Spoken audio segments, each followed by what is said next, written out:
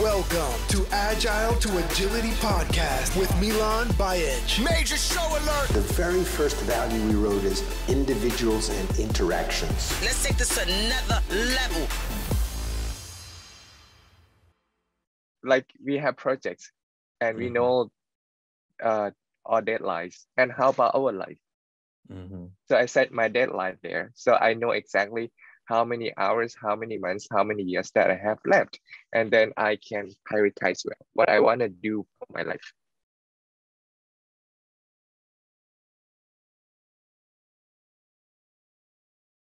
Who is Dahm Mongol Hongchai?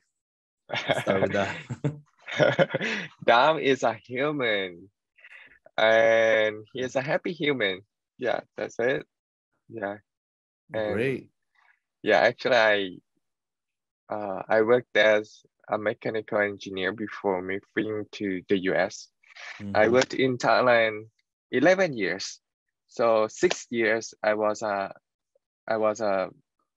mechanical engineer, and then I moved to be a human resource development manager. So I'm from the two worlds of machines and human. So how do you, like when you say human development manager, what does that really mean in your context? I design courses, workshops to develop new engineers, new technicians, or even people who have a lot of experience at my company. And I took care the whole employee development systems. Yeah. So it's really in developing both the human side of things as well as obviously the process and that whole side of things. Yeah.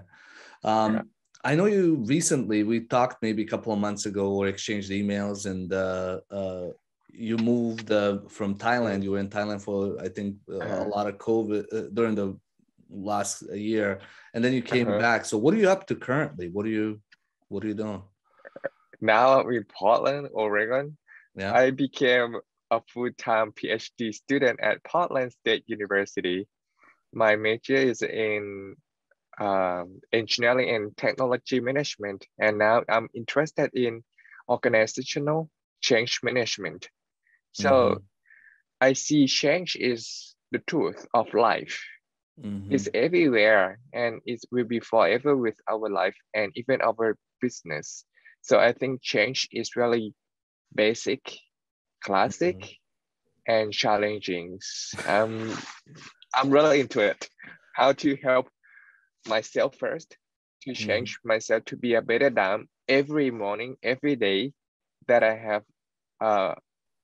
the great of quality of my life to wake up every day. So I want to be a better Dahm first, and then I have energy, especially positive energy, to help to support other people to change to be a better day, a better them, right? Yeah. No, that is awesome. And like, when it comes to change, I mean, we talk a lot about change. We talk about changing people, changing culture, changing, systems. What do you think, looking at your background, and what I would like to get to also is Dahm as a monk, and how you got into that. But maybe just looking at change, like from your perspective, why do we resist change? Why do we sometimes welcome change as humans? And what is your thought on that aspect when it comes to change? Yeah, change is real. Change, even though change is the truth of life, but some changes are really painful for us. We don't really practice or prepare ourselves to confront those changes. For example, what if I do, or what if you do if you lose your loved ones in this evening? I asked myself, I think 10 years ago, after I lost 3 friends, like 3 months, 3 months, 3 months. And I asked myself, what if my mom died?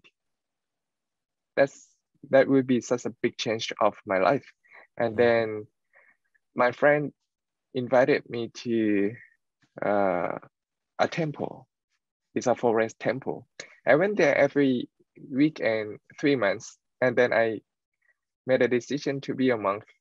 I don't know why the temple always introduced me to death videos almost every evening. I didn't tell the temple what my objective was that I came to the temple almost every weekend, but kind of like someone there knew about my purpose. And then I watched videos of death often, and then I got used to it. You know what? After being a monk, I think 40 days, and then I came back to work. 3 years later, my mom died. Like I talked to her in the morning, in the afternoon, in the evening, and asked her, hey, have you had dinner yet? And she said, no, I'm going to see a doctor. 10 minutes later, I got a call from my brother. Our mom is dying. How should I do? Wow. I didn't cry. I was really conscious and made a decision to let her go. I took a bus back home. I didn't cry at all. But when I saw my mom's body, I cried, but not that much, because I knew exactly that it would happen soon or later. So change is with us. Is with us all the time. Yeah. It How looks can like, we adapt? and thank you for sharing that. It looks like you embraced the change, right? You didn't run from it. You weren't scared of it. You knew that it was coming. We all know it's coming, but a lot of times we're afraid of the unknowns. And I think, when we resist the change, it has to do, I think, with what you just said, consciousness, as far as how conscious we are about that change, and also our fear towards the unknown. And maybe that, once we are okay with the unknown, maybe we're okay with the change. I don't know, but that is a really, really touching and interesting point that just made me think, and my thoughts are going in a couple of different directions as far as that. So when it comes to consciousness, I mean, in meditation, like, a lot of times it's lost on many of us, and especially being in a busy world. And I think you did a talk. No, I don't think. I know you did a talk. I wasn't there for Agile 2021. It was called "Come Learn from an Agilist Thai Monk. Stop burning the candle both ends." Could you maybe elaborate on your talk, and what were some of the key messages from that talk? Yeah, the key message is take care of your life. Your life is really short. Yeah. And after being a monk, I learned a lot about being conscious. And yeah, after my mom died, I worked really, actually, I have been working really hard since I was a child. Yeah, I worked really hard to get to this point. 11 years that I worked in Thailand, I did many things for my family members. And after my mom died, I made a decision to move to study English first in San Francisco. And I got a master's degree. And after that, I really wanted to be someone in Agile communities. I got many problems. I got many bullies. I got many resistance from many people who didn't really want me to be here with you guys. So I worked very hard to get to where I wanted to be. And then I travel around the world to see Agilists. Yeah. I became sick of anxiety attacks. Just too much, it was too much to handle, or too much to handle, too much stress, too much energy that I gave to other people, but I didn't have energy left for myself. I lost all confidence. Everything like gone from my body. My friend told me like I didn't see even Dahm spirit at all. Yeah. I sat on the beach like this. I saw you. I mean, over the years, as I told you before we started recording, I saw like just how much you were doing, how much you were involved. But I would also argue that you got a lot of love. I mean, like when I talk to certain people and like people that supported you in community, like I think the way that some people, I only saw the positive side. Let me put it that way. I didn't see all the stuff that you probably endured, but there are a lot of people I think that also showed you love and really embraced you. Would you say that's correct, or there was a mixture of both? Yeah. I think many people really welcome me to Agile communities, and just a few people, they bully me, they try to drag me down, and people who love me, to support me, saw me, and then they send me messages direct to my inbox. Even some people, many people invited me to their home.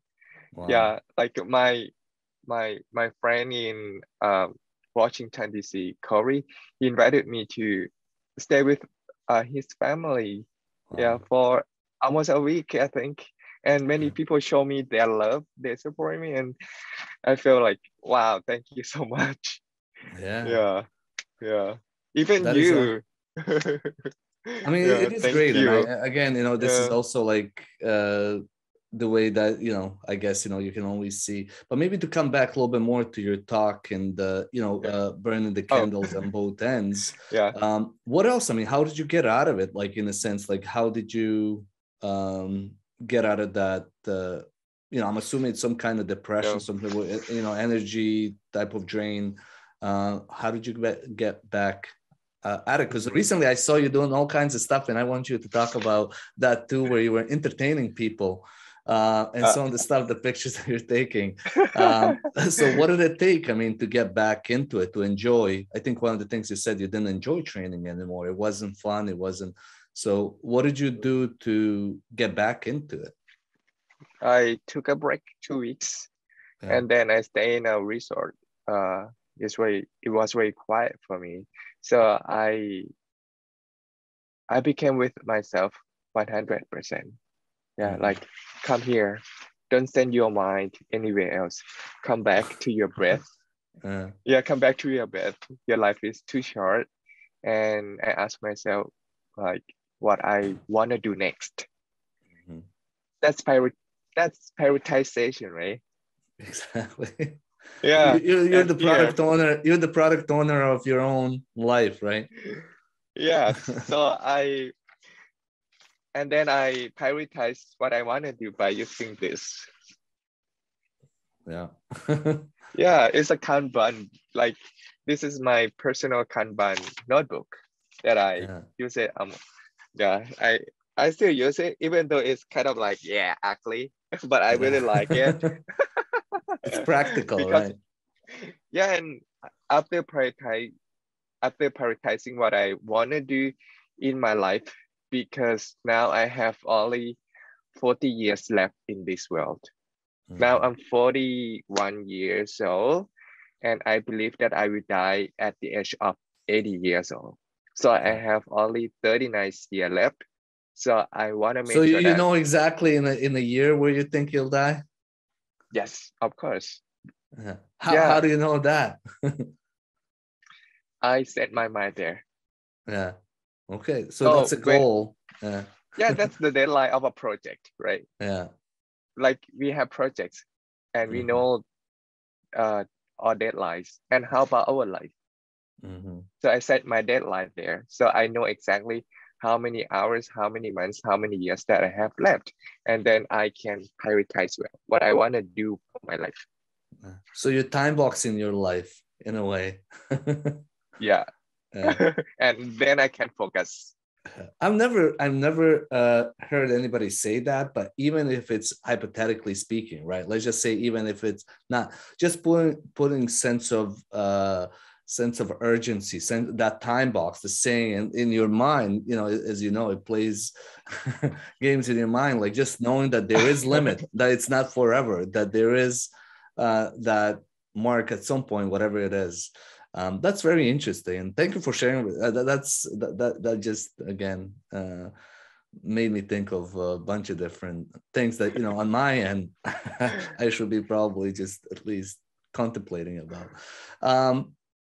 What about becoming a CST and training with Jeff Sutherland? What was your journey to become a Scrum trainer? Sorry, I said CST, but Scrum trainer with Scrum Inc. And it looks like Scrum Inc. and Jeff embraced you. And I'm interested because a lot of times, I'm familiar with Scrum.org. I'm familiar with, obviously being a CST through Scrum Alliance. But what was that experience working, collaborating with Scrum Inc.? And how did you get into that? I'm assuming you took maybe Jeff's class, or I don't know. Yeah. And the newest name of being a trainer there, we just got this name, a registered Scrum trainer. Registered Scrum trainer. So RST. Yeah. Yes, RST. Yeah, with Scrum Inc. I got to do many things. They counted everything that I have done in the past. Mm-hmm. Yeah, all experiences. Yeah, I think on the day one that they knew me, that I joined product owner certification. What is that? CSPO. Yeah, at Tesla with Jeff. And then I told myself, like, oh, I want to be a trainer. And then I went to ask Jeff, I want to be a trainer. Yeah, the first person in Thailand, could you help me, please? He didn't say anything. I think no one wants to commit, right? It's hard. It's hard to get there. And after that, I researched. Oh, there was no the Scrum guide in Thai. So I asked Jeff, hey Jeff, I wanna transfer the Scrum guide to Thai. And then he said, okay, let me ask Ken. Both of them said yes, and I started from there. That's the first piece of being a trainer. Yeah. So they counted from that day that I translated the Scrum guide, the 2017 version for the first time, and I did for the second time for the 2020 version, and I joined his workshops. Yeah, Scrum at Scale, and I had to produce real experiences, real successful cases, even failed cases, and then I reported back to Jeff. Reported back to Jeff what I did. I reported back. At that time I just wanted to share my experiences with Jeff. What was his response? Like, how did he respond to your case studies and experiences? Jeff,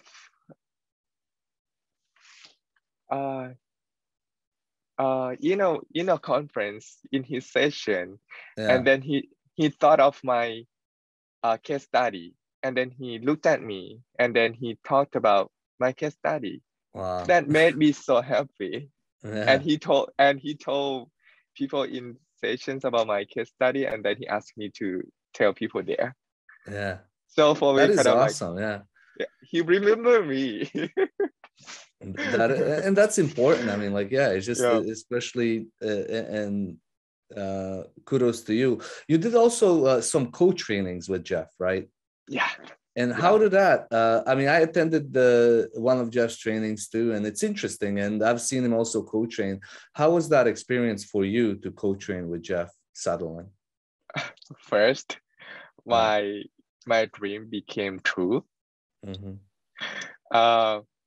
Even though many people say like it's unbelievable, but for me, I could say that it's believable because I planned for that. I planned for that. Yeah. And when I got the invitation from Scrum Inc., kind of like, wow. First, wow. And after that, I was nervous. And then I had to ask for learning materials, training materials, ask for everything that I had to prepare myself before flying from Bangkok to Boston. When I got there, my heart like. So you were, I thought you were in San Francisco, but that was a long flight and time difference. And then, Yeah. And Jeff was really cheerful, was really supportive. I still had many questions. I asked him in details and he answered all questions, even small numbers. And I asked him for feedback. What could I do better? I presented in the morning on the first day, and then I asked him for feedback, what I could do better in the afternoon. And he told me, I love your energy, Dahm. And it would be better if you worked on your pronunciation. I didn't practice after that. I was really quiet, tried to work with myself inside. Didn't practice about pronunciation at all, but I believed him. And then in the afternoon and on the second day, I presented again, for my parts. And then I went back to ask him, could you please give me feedback or tell me about my pronunciation? And he said, it's much more easy to understand you, in the afternoon and on the second day. Wow. So that was immediate improvement, or and that's I think a lot of trainers do, and it's something. But maybe for some that are not listening, it's that it's always opportunity to improve, and it's never too early to ask for feedback. So even at the lunch of day one of 2-day training, asking for feedback and then improving for the second part of the day is really good. That's my work. That's my way when I train people, even 3 hours. I ask for feedback after the first session, 1.5 hours, to make sure that the second part, 1.5 hours left, they will be happy with me. So I don't wait until I finish my workshop to ask for feedback, because the feedback that I get at the last moment is useless. It's too late already. For people who are with me now, nothing is early for me, but everything feedback is a gift. So I can adjust immediately with my clients who are in front of me now. What are some of the, like you've done, I agree, like at least, with energy wise and what I've seen, we've never met in person, but what I've just seen through your posts and, like you've done some crazy stuff where you're DJing, I think you were DJing or something. So could you maybe talk about some of the stuff that you've done? I also wanted to maybe talk about just crazy stuff that you've done during the training to entertain people first. Like this. What is that? It's like, oh, the light. I even have lights here. So online training is difficult, and at the same time it's boring. How to make sure that people are with me 100%, not with me, just only with me. Make sure that they are with me consciously, right? Consciously, correct. Consciously. When you listen to other people, you might, even though you are doing nothing, but actually you are sending your mind somewhere else. You are not with those people 100%. So I just want to make sure that people are having fun with me first, and then they feel like they feel they are feeling relaxed. And And that, then they will probably that they open want to be more. there, right? Yeah, they want to see something entertainment before studying. I Yeah. don't want to make people stress. Yeah. And then they will close everything. They don't listen to me. They even close their ears. Yeah. So what other things do you do? I mean, like, I agree, online training is, completely different. And even though I've done online training before COVID, not to the extent where I've done it now for almost 2 years or a year and a half. What other things do you find helpful to do during the trainings? Yeah, I dress up in many themes. Yeah. I dress up in many themes, being a monk, being the Liberty of, what is that, in New York? Yeah, Statue of Liberty. Yes. Harry Potter, a rock star. And I got like disco lights. Yeah. I danced, in front of people. And when like people like, what is going on? And then they just leave everything and then focus on what I'm going to do. And then they are ready to study with me. Besides dressing up, I like doing like games. Yeah, so I don't lecture. Yeah. I don't lecture people. I just, hey, here, choices you have to select, like questionnaire. And then they learn from reading by themselves, and they learn from making mistakes when they answer incorrectly. Yeah, that's something that definitely, I think, even when we go back, I think teaching online has opened the doors, opened my eyes to some of the things that I would want to do when we go back to in person. And I think, definitely there were a lot of exercises in person classes, but I think, how do we combine the online tools and in-person tools, and how? So it's been interesting from that standpoint. But what about, like, you've helped people like understand Agile in cooking, Agile in drawing, gardening, Agile working. Could you maybe talk about at least what I have in my head is when you did Agile cooking, I think in San Francisco or something like that. Could you talk about, how did you come up with those ideas? Was it just opportunities that presented themselves, and what did you learn from that type of training and environment, I guess? About Agile cooking is for everyone who really want to understand about Agile, or even about change, or many things. I think I got inspiration from my mom. My mom always asked me, what do you want to have for your breakfast tomorrow?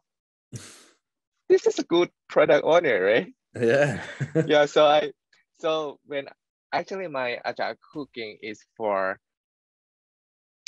predicting people's behaviors at work. So I ask people like, okay, please cook whatever you prepare ingredients for this workshop. Period. That's it. Really short instruction. And people just, okay. Yeah, within a time box, like 10 minutes. And then they came back, here, my dish. Here, my dish. Here, my dish. Here, my dish. All right. And then I ask a question. Who did you cook for? They're like, for you, Dahm, for my friends, for. And I said, oh, you don't really know who your customers are, huh? See, that's the first part. And I answered them like, oh, your customer is me. And some people complain, you didn't tell us clearly in your instruction. And then I replied, you didn't ask.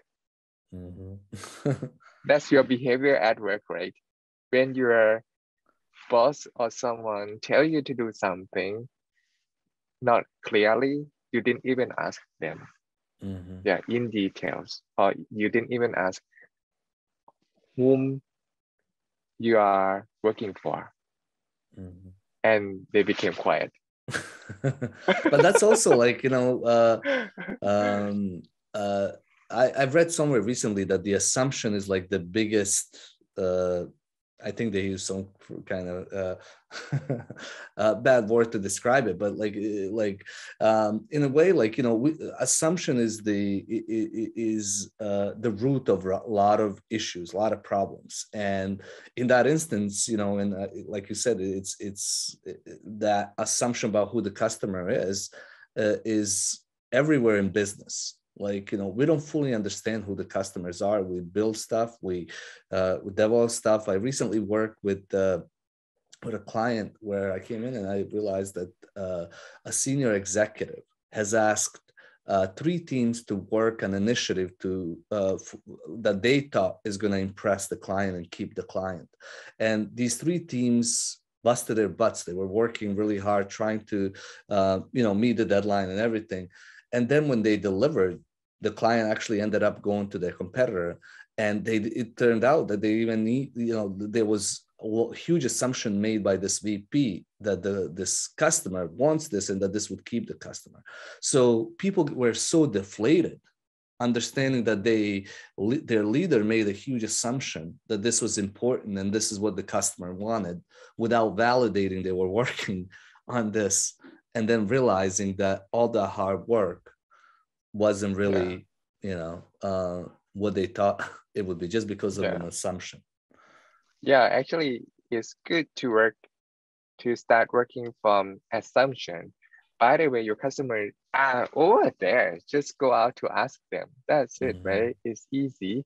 And besides, this I call a trap. So there are many traps in my Agile cooking. And then after ask them to cook, and then all right, are you ready for feedback? Yeah, I'm gonna test your food. And then I became really bad to tell them direct feedback. And for some people who were not ready for feedback, they started being mad and talk like nonstop, and they defended for my feedback. One lady, she defended great. She defended for the whole day. About my feedback, until the last minute. She came to me and she said, "Thank you so much for your lesson. I wanted to listen to other people more and more to become a better me." And become a better listener, and that's a huge thing about taking feedback. And I remember when I used to ask for feedback and then get pissed off when people give me feedback. People are not ready for that. And Agile cooking, for the first thing that I created, and then I studied from Lali Epke, my Agile coach in San Francisco. He told me about a leader is a gardener. What is that? A leader is gardener.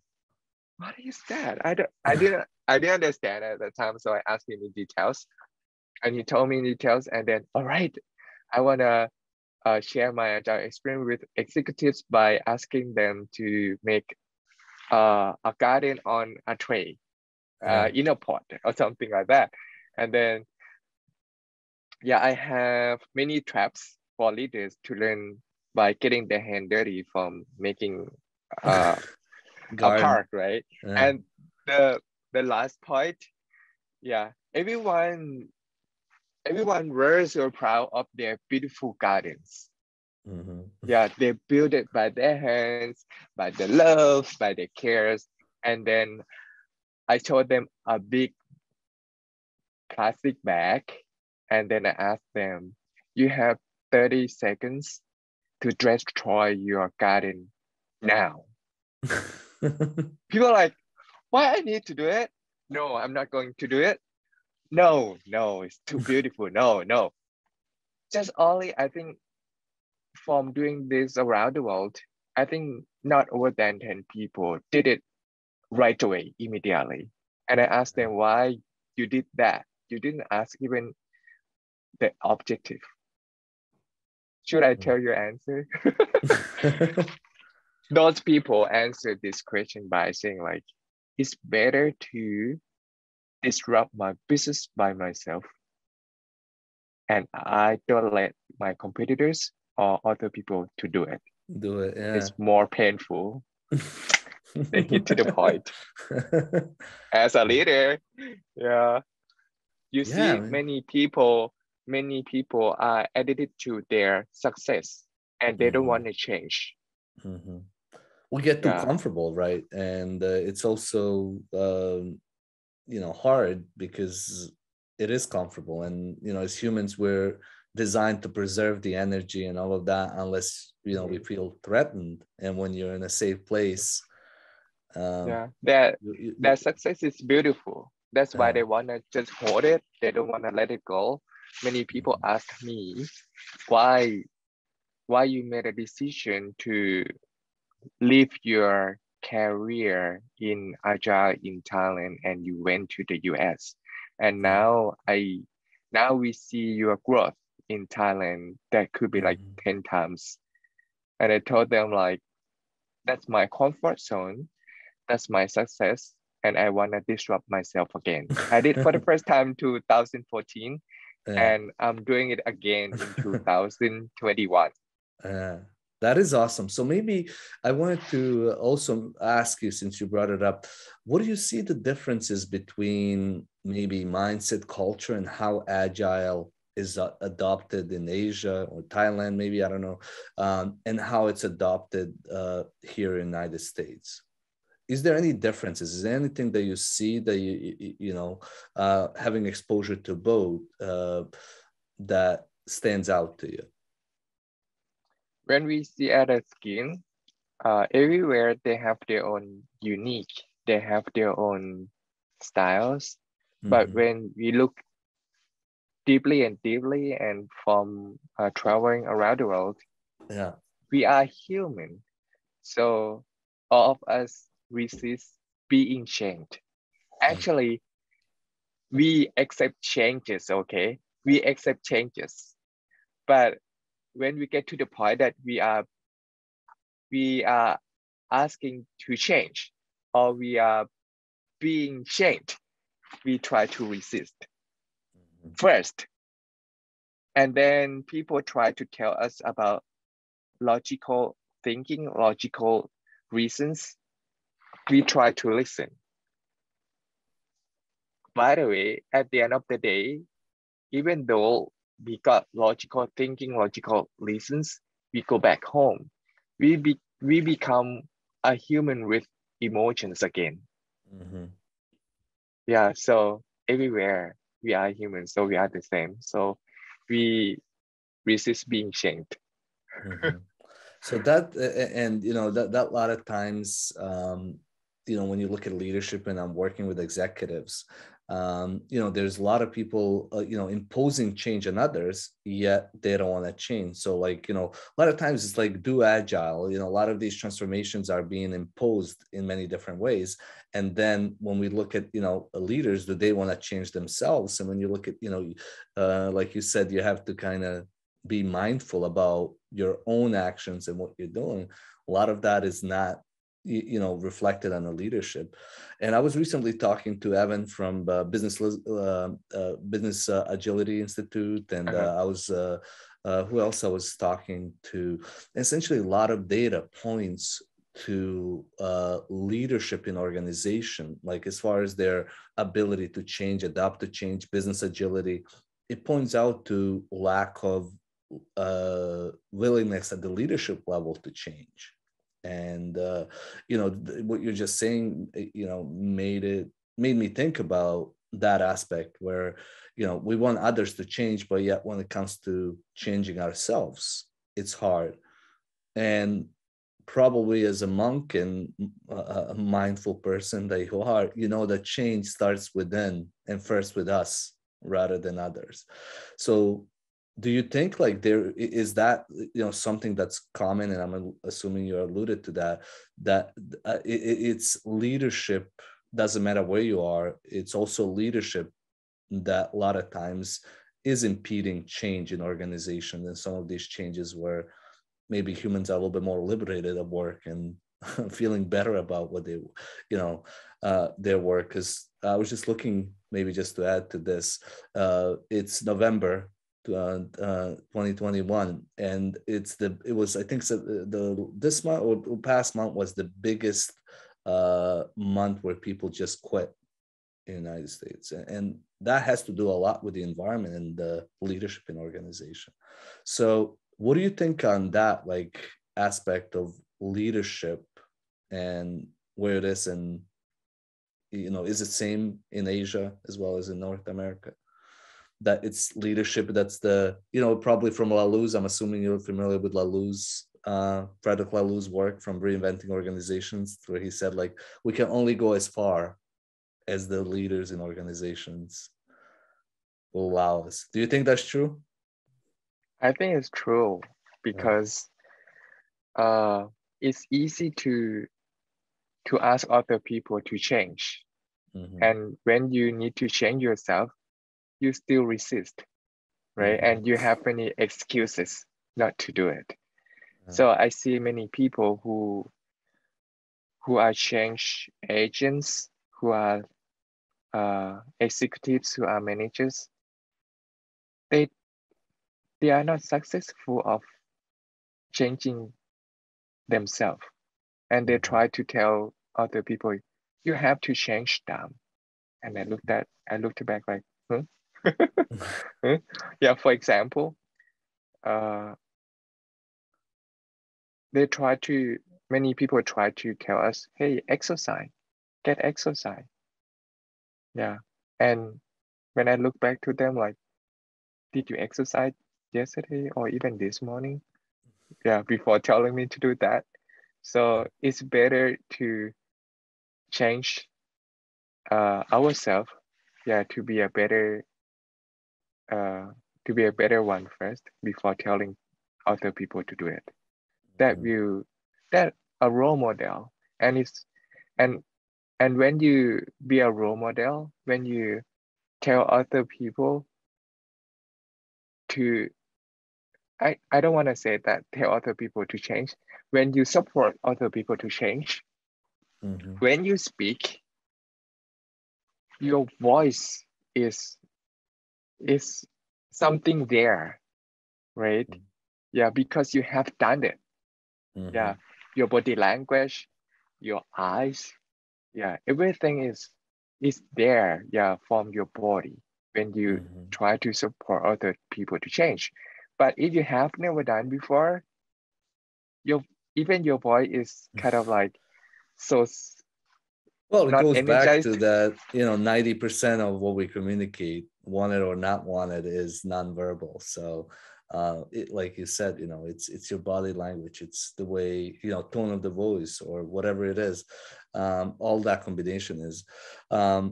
What do you, maybe just to see here from your perspective, like, what do you think, where is Agile going? Where have you seen it? Like, from my, I've talked to Dave Snowden, I've talked to, like, the biggest names in Agile, and I wanted to know what their thoughts are.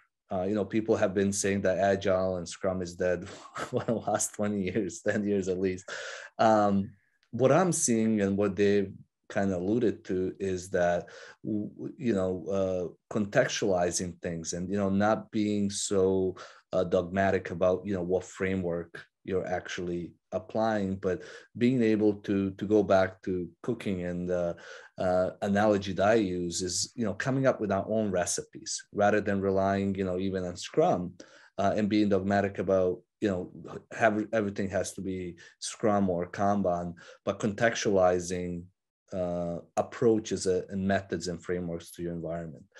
What is your thought on that, like, in a sense of where do you see these scaling frameworks, methods in general, heading into? Do you think we'll more and more be reliant on these prescriptive frameworks, or do you think it's going to go somewhere in some other direction? I think I think some people are going to the wrong direction and some people are going to the right direction. So for people who are going to the right direction, I see uh, all of them to help other people to realize that they are suffering from the point that they are now. Mm-hmm. If we help people to see their suffer, what they are doing is suffer and make other people unhappy. If they can realize that and Mm-hmm. then wake them up, Mm-hmm. wake them up and help them to find root causes, and then help them to have better actions, how to deal with that. For example, we have we have a lot of things to do, right? And one person joined many projects. Mm-hmm. So that person should speak up because that's their suffer. But that person doesn't speak up because because he or she doesn't realize that's his or her suffer. Mm-hmm. Even though many people try, even a Scrum Master and Agile coach try to help him or her that, hey, that's that's not right. But but she or he doesn't know that that's their suffering, and they Yeah. try to resist even though we try to help them. Or a manager or managers who doesn't know how to prioritize work. That's why they go around to tell many people to do many things at the same time. And they Mm-hmm. don't realize that they are making other people unhappy, and they Mm-hmm. making other people don't really have time to their family members. So I think as an agile coach, a scrum master should help people to realize that what they are doing is suffer. Mm-hmm. Yeah. And then maybe have uh, what I'm hearing you say is it's first before even I mean we look at the methods, approaches, frameworks, whatever, Mhm. just getting people to realize whatever you're doing, to have the courage, first of all, to realize, but then to have the courage, this is not working, and this is uh let's find a better way, whatever that better way is. Let's find a better way to work. Because I see, and the reason that I bring it up is I see a lot of developers suffer under Scrum because either way that it's adopted or it's not just working for them, and like you said, they're suffering because maybe of their own perceptions, maybe, or whatever, that how it's posing them, and just that even Scrum value of courage and saying, but a lot of people just go with the flow, either for whatever reasons, either it's security, some type of fear, or whatever it is. Mhm. Okay, so I don't know if you answered my question, but I think you did, in a way that you're saying it's more on first of all realizing whatever framework or method you're adopting, that is it working for you, are you suffering or not, and then coming up with something that where Better. you're happier, where you're better. Yeah. Yeah. Yeah. Yeah. But people people feel it, but Mm-hmm. people are not brave enough to speak up like, hey, it doesn't work and I'm not happy now and I want to have better ways of living, of working. Hey, come and meet and sit and discuss to find better ways to work together. Yeah, that's But a good man. people don't do that. Mhm.